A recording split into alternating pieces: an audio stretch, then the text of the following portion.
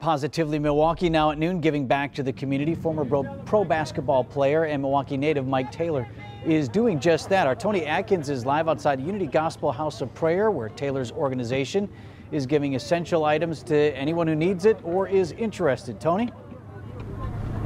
Vince, this afternoon, it's boxes on boxes. You can see right behind me, 2,100 boxes of fresh fruit, produce for anyone coming through. Again, this is a drive-through that began about 3 hours ago.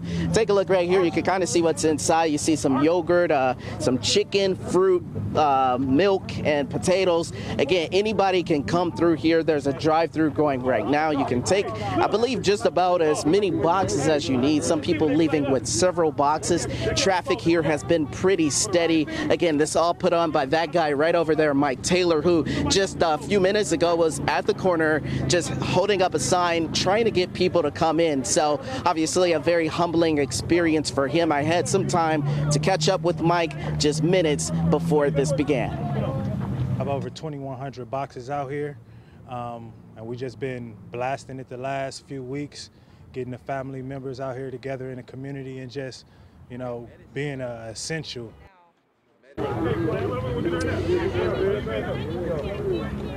And again, this all goes on until 3 o'clock this afternoon. It's been pretty steady throughout the day, so if you want to come and get some essentials, Mike is giving an assist to the community here, so you can come down until about 3 o'clock here today. For now, I'm live on 13th and Vine. Tony Atkins, TMJ4 News.